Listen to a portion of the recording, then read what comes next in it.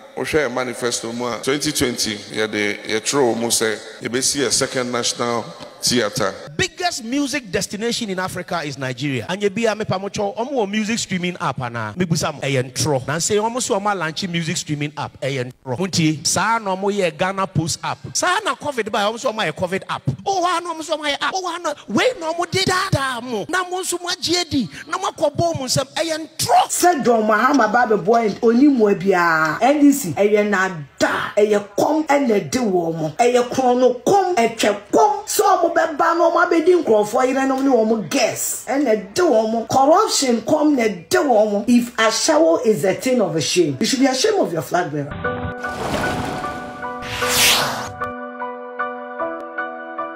Media Ghana News de do edusubira himamede ebabe somo e all media TV eso obaswana wa share video no e amame na ode wajen training so ato comment no ase e de amamuni msemefa news mbremo e wo mekwa kisem fashion for enso masene casual wear office wear dinner wear e yomo e ya na afo na mane dash screen ase no na no yomo achiche nkomo bibia e be kama sisi ameka say Afia Schwar wose o ma John Dramani Mahama ehu entoneda wenya aka so besa so edio mampanyine de ene fire for fire just say expose secret upon secrets we secret a wonyina da or be ba betuja because of say Mahama ense emfata ese obedi o mampanyine wose waso ansuo aso ansa wo hu de modu na o sha John Dramani Mahama oba biema de besi wo Ghana ha no oba pesle queenfo ene wa mama kwanya no eso mo san so emra mewuli ewiase wo de Ghana sika nyina da ere masle queens na omode edidi na Ghana economy na san so I had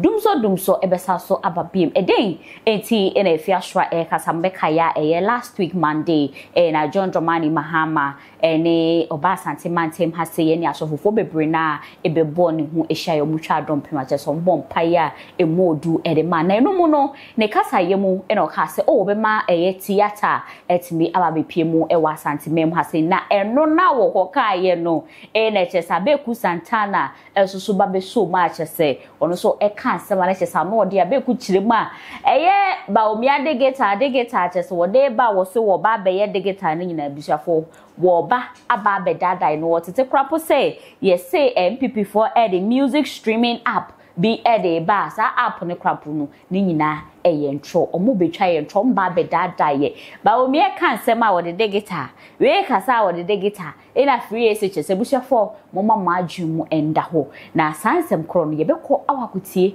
na de enti a akenya Afia Schwar ni ochimo se Mahama se be introducer wo ye be madwamafo no no Afia no de wajatum se wo ya Ashawonii o na so Mahama ya Ashawonii echen ye hwewe de course e wo KNUST campus ho ewo emra Mahama we kliji omo baye na de yesane paye e de gunu so a obeka so ba be build e theater e de amasante mem hase ye hwembra theater since China for boy you see Rollins Abreso everything there it's not been rehabilitated into sha kwana eko from any oba bebre ase wo ho oh yeah exhibition and I be wo ho sometimes curtains no you can't draw the curtains stage you know I say and you might be say room in terms so say you see who ye send a bit to me about the creative industry now we share a manifesto 2020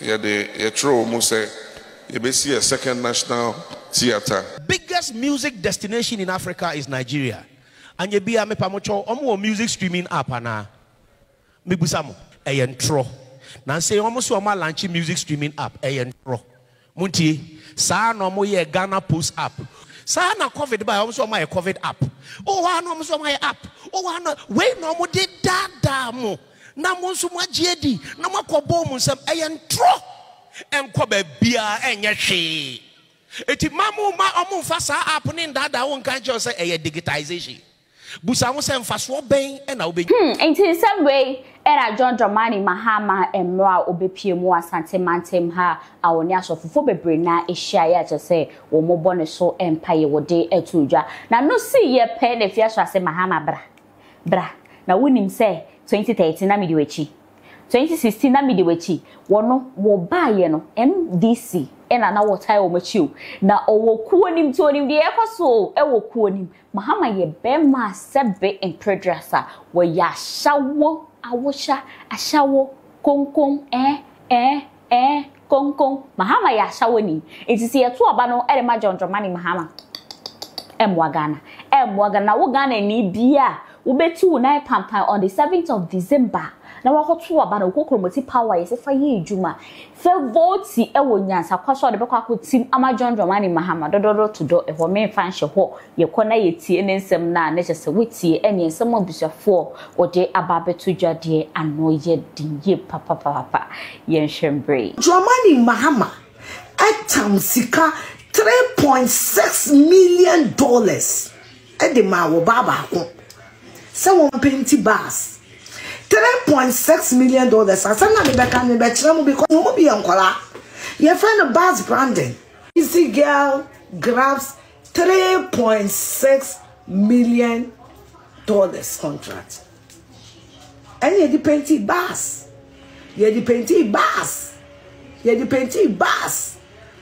and Timobi Metal Mekanjo say John Dramani Mahama ba about the boy entertainment industry no oba kane no wa me boy na ba obe wo me boa mo wo ba kane no kwa no wo 4 more years and was here to abama no wa me boy oba ye no or because the first time no now he needed to prove himself to go for second time. So what happened?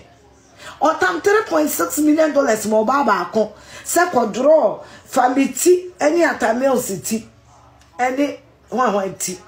And you know some you Ghana for with short memory no. And no into John Dramani Mahama till you bold. I catch them with some you are Ghanaians with short memory.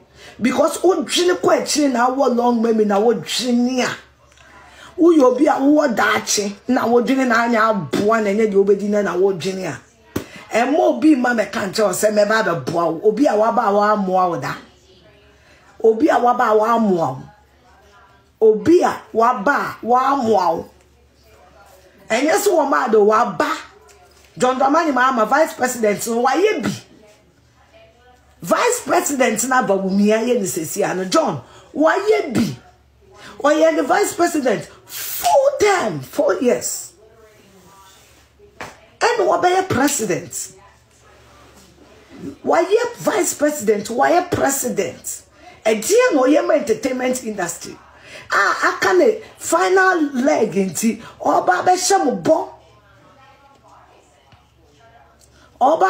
bo I come last leg and to oba be shamo bo because ya people kaka ma celebrities we did wo machi do mo kan se hunu e kire mo oba first no no yema entertainment industry $3.6 million $3.6 million no tamo baba ko se fa draw president ti eto bass ho $3.6 million and on the Baz Brandon. Certain entertainment industry in any one. Me person me put some say name and them pono. So be my $1 million industry no ke go na. Why were you supporting him at that time? Because na me tasty aban foforo.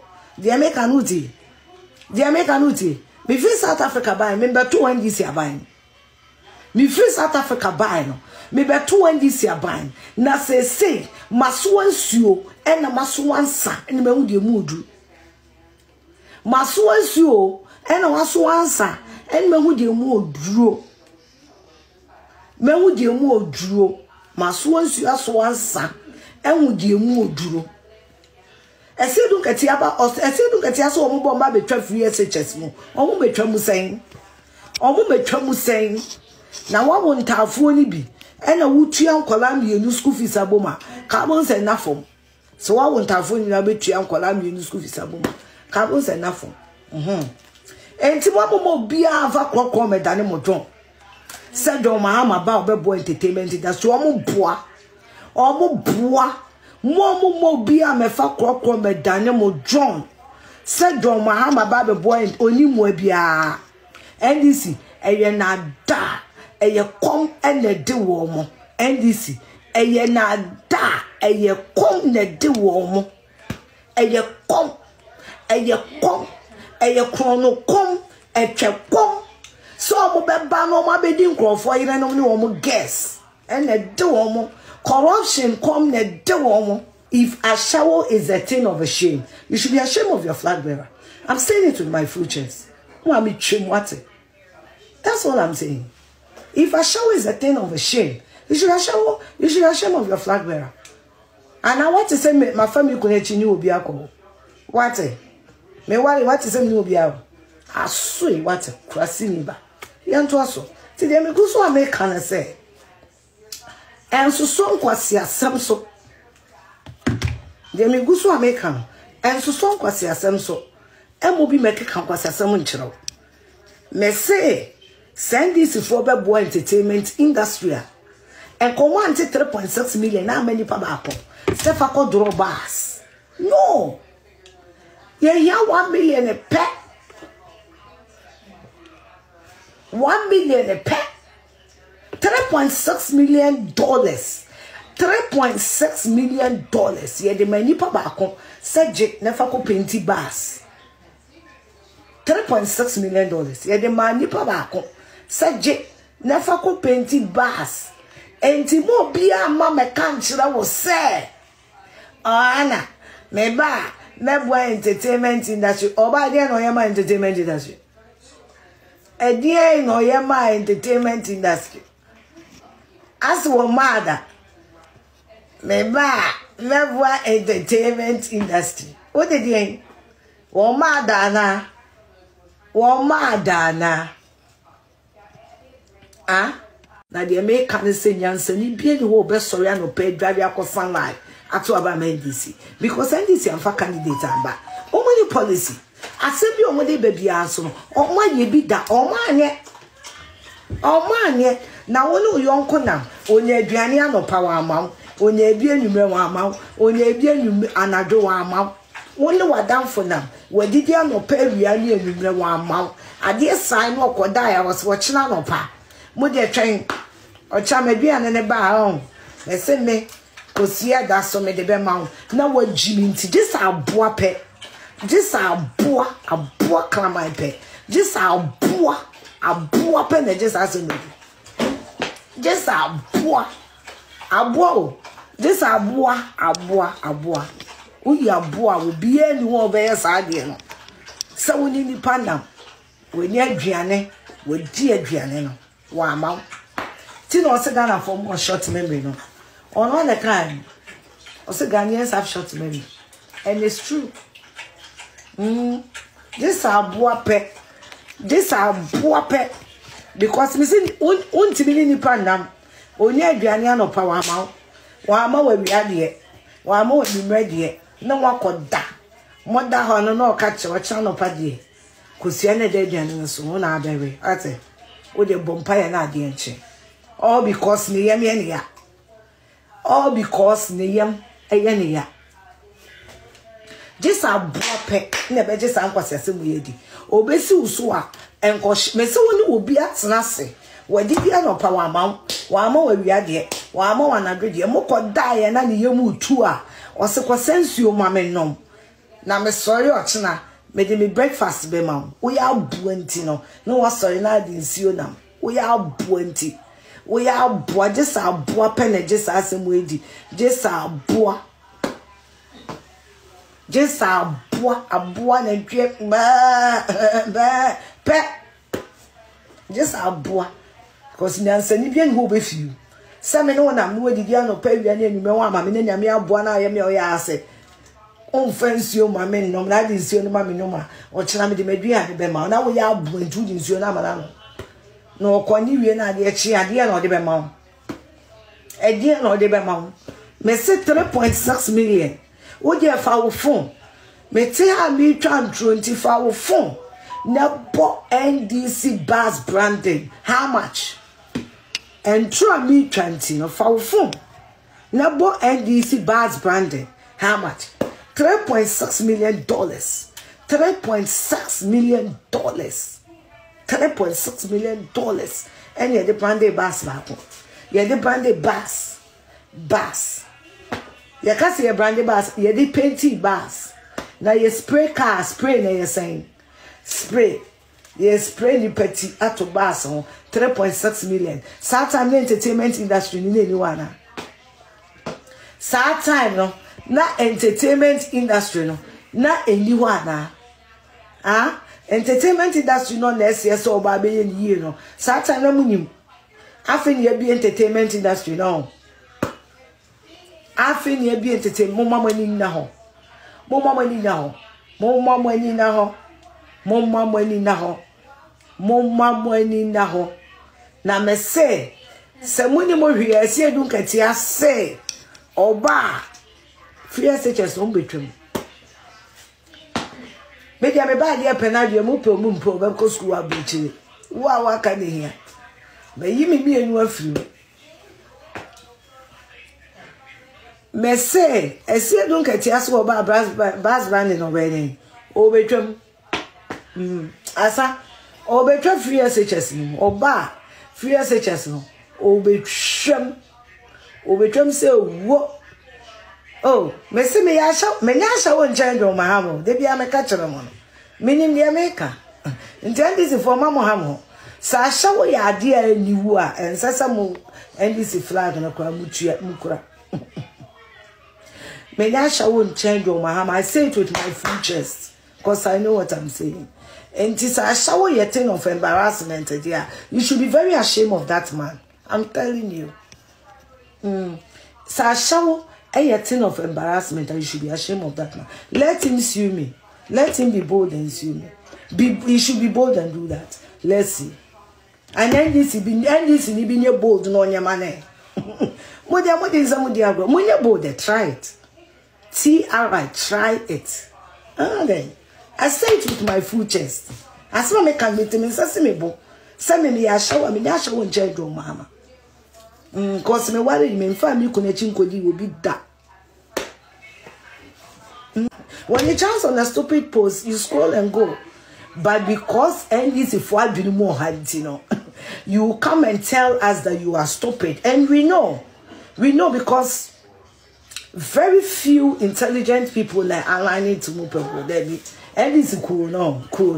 And Yansafu will be a 12. And this is cool now. And Yansafu will be 12. You people are attracted to wisdom. What I say. And then when you are attracted to wisdom, you are attracted to wisdom. And then when you get to wisdom, you are jealous that this wisdom doesn't belong to you people. Because for my dear person, say, and ma will be a mamma country was say, John Mahama, ebe boy entertainment industry, obesi uswa, and koshaya ma, and mo be a mekasa something chiro, and mo be a mamma country was say, John Mahama, obe boy entertainment industry. So what I'm $3.6 million, any more babesia, said J, na draw many camels, any JJ picture, na Afutuo TV, Fatu Kam. Me purchase $3.6 million no. Na emu 600,000 pe. Ebe bo kuma would mo here more than $100,000. Kuma would no. Mo here more than $100,000. Kuma would. Entertainment industry in Ghana, we don't actually need more than $1 million to elevate the industry. And it's $3.6 million no what your president our dream moa and Kwadwo and yenya ope bibi die ruo and yenya oye power oye hungry. It is some way era Afia Schwar area babe go area ma John Dramani Mahama na ano ye hye pa se ne wo say enya de so no Afia Schwar obemma na kwenye biara da eso mra medium man panyin de kwan bi obefa so bia na eso obefa so ama Dramani Mahama any exposes any secret mun say Afia so de wo kan se mo a wo gina so wo nyina so a wo kan eporutie ne kasema wo se Mahama wo baaye no 2016 just buy a car branding keke no wardrobe ye drone ti e de ato ho keke no 3.6 billion.